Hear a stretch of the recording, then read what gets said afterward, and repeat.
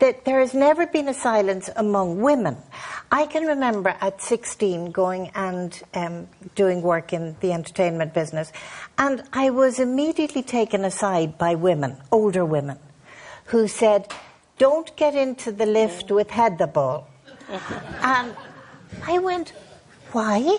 And they said, "He will take you down to the basement, he will put one finger on the button so that the lift can't move, and his hand will go up your skirt." I mean, I was as innocent as the dream. I couldn't believe it. And then the second thing was, there was this guy who, if you were doing an interview live on the air, or if you were more likely reading a short story or something like that, he would come in and sit down beside you. And he would remove all of his clothing below the waist. What? Oh, yeah. Was this in, and where was this? I'm not telling you, because I'll get... No, but was this in a television there, or radio? It was in a radio studio. In a radio studio? And I was going to say what he was, but never mind. He was a... He was a professional broadcaster. Oh, okay. Jeepers. Yes, he's dead. We don't have to worry about it. Well, there you are. But he would... And the odd thing was... Yeah.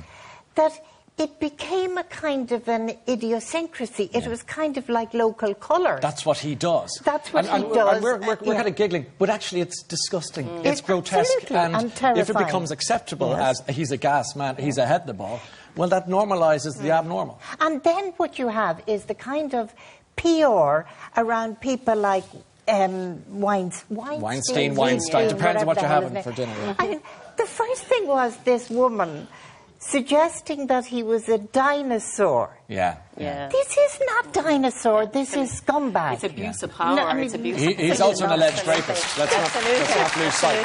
Let's not lose sight. This notion that he said himself that, well, he was raised in the 60s and the 70s and there was a lot of it about. No, there wasn't a lot of it about. I was there. It was never at that kind of violent, disgusting, persistent, power-grabby level. And here's hoping.